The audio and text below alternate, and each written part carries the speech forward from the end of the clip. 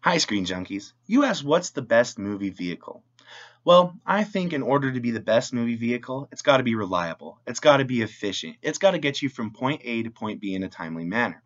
A lot of people think the Batmobile is the best movie vehicle because it can also defend you. And don't get me wrong, the Batmobile is awesome. It looks sick, it's got weapons, and it's probably got a killer sound system.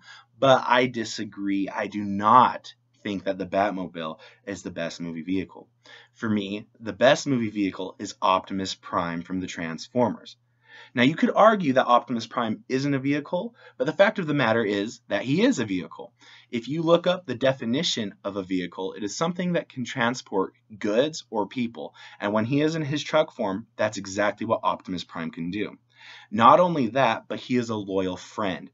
You can have conversations with him when you're on the road, and if you ever get stuck in a situation where you need his help, he'll make sure you get out of there alive, and he'll do it in the most badass way possible.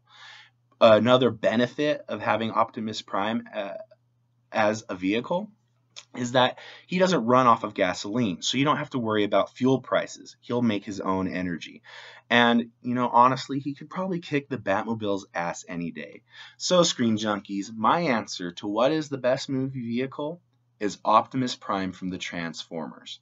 Thank you for your time, and I would like to hear your opinions about that argument.